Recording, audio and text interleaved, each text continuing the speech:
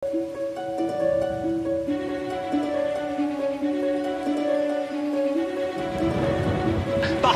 Julian Alaphilippe. Alaphilippe lift-off with Kwiatkowski following him. Straight over the top, Kwiatkowski now the Polish champion, forced to chase. Wonderful move by the Frenchman. And Trentini's having a right old go. Two chasing as he heads towards Roma. So he'll be brought back. And it looks like it's Wout van Aert who's bringing this gap back down. Wout van Aert sacrificing himself.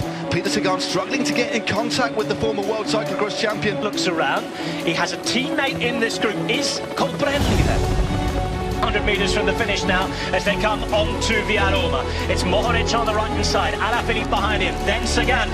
It's going to be between these guys. Nibali at the back, just a few hundred metres away as Alaphilippe's going to have to launch it now. The 110th edition. Alaphilippe is going for it as they come up to the line. Alaphilippe still at the front. It's going to be him. Oh, he can't stop winning. Actually, it's really difficult to realize what I did and what my team did today.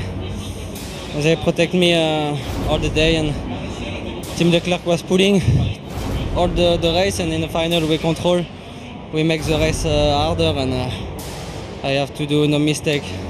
I was really focused to control all the attack, and 600 to go. When Mohoric want to attack, I say it's now or never, and it's unbelievable. I saw all my teammates after the finish line.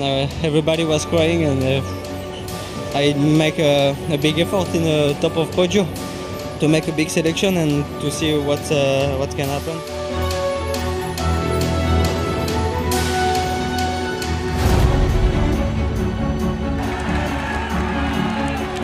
Bettiol on the last little rise at the top of the Quadament. The 2.2 kilometres of it almost over here. After that it's a left turn, again on that road that poses a few difficulties unless you're in a group able to row together. He wanted to ride for a team that rode in the colour of the leader's jersey of the Giro d'Italia. He is going to be an Italian winner, I think, of the Ronde van Vlaanderen. This is Alberto Bettiol here, riding away in front of the legions of fans, about to make himself a legend. He's back again at the team that loves him the most, and his first ever win amongst the professionals is going to be the mighty Ronde van Vlaanderen. It's Alberto Bettiol for EF Education First.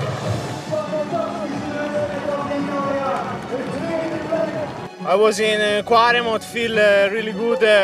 Andreas from the car, he just said, if you can, you just go. I closed the eyes and I just went. I looked down in the top, I had a really good gap. And then there were the 14K longest of my life. And Sepp did an amazing job.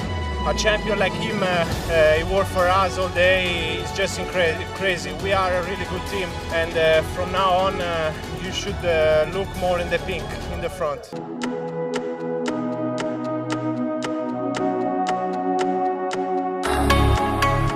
Oh, this is Nils Pollitt's effort, and Nils Pollitt is riding away from Peter Sagan. Oh, we said it was a top ride from the Katusha Alpecin rider. Look at the distance he's putting in behind. They look around and Philippe Gilbert is the one who has to chase here for the Koenig Quickstep. Oh, wow. What a moment we're seeing at Paris-Roubaix. And then he was attacking from the gun in Nils Pollitt. Oh, and Sagan's dropped. Sagan is dropped. That is it. 40 seconds the gap. It's got to be enough. These two, though, are now getting worried about one another. Pollitt has been forced into the lead. And we'll see how the sprint plays out in the velodrome in Paris-Roubaix. What a ride by Gilbert and Nils Pollitt. Here we go, onto the velodrome. Pollitt at the front, Gilbert behind, they come back around. It's got to be launched soon. Half a lap to go now. Pollitt waits, he will be nervous. He's never won a race even close to the magnitude of this before. And Gilbert's going to go on the inside. Here goes Gilbert. Gilbert's driving for 5. He's out, he has the gap. But can Pollitt come around him? Gilbert looking to the finish. Gilbert's going to do it. It's fantastic. Philippe Gilbert. 5-star Phil does it. And the Koenig Quickstep are winners of Paris-Roubaix again. Yeah. And there's the welcome he gave his new champion. This is the mayor of Roubaix, Guillaume Delbar, presenting Philippe Gilbert maybe the most iconic trophy in all of professional cycling. Whoa. Steady on, Philippe. But those arms must be aching now. He's managed it.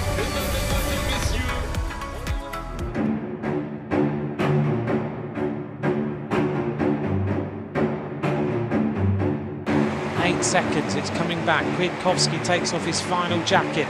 Alaphilippe is back at the front. Alaphilippe's recovered.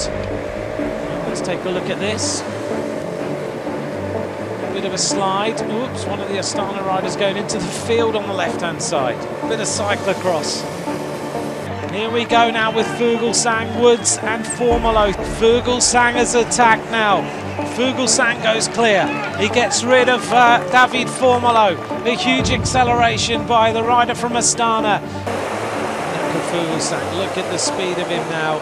He's throwing every single risk possible. Oh! How did he not crash then? That was incredible.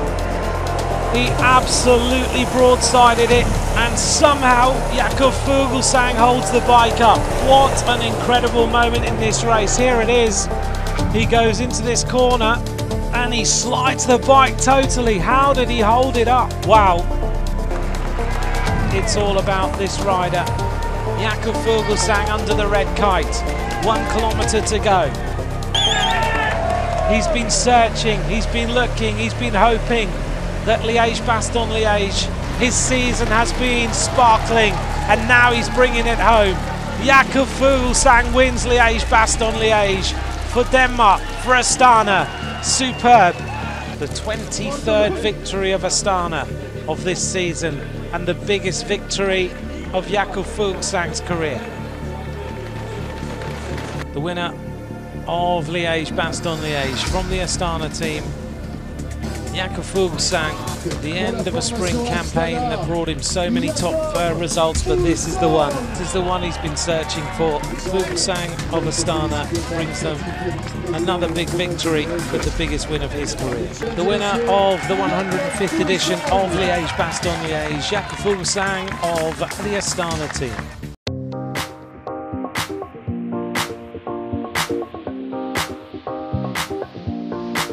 That is a very, very high quality breakaway in the context of a race like this. 32 kilometers to go. There is Valverde, who started off the front there. And one of the Ineos riders, and I think it's Sousa, is trying to go with him, but Valverde has just darted away from the group.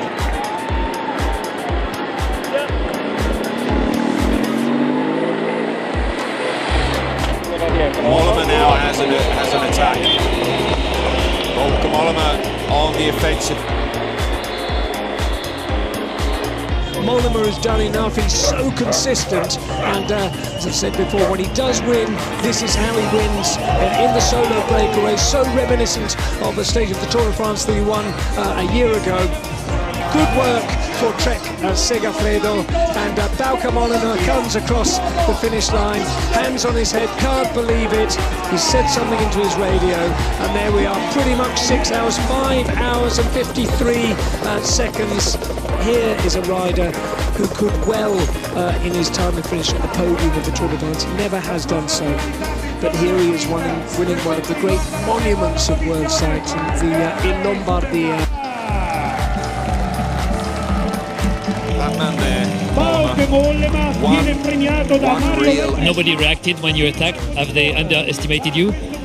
Well, maybe, you know, I was not one of the biggest favorites, I think, for this race, but I felt really good the whole week already, in the last few weeks. And yeah, I was just waiting my moment, and yeah, luckily it was today.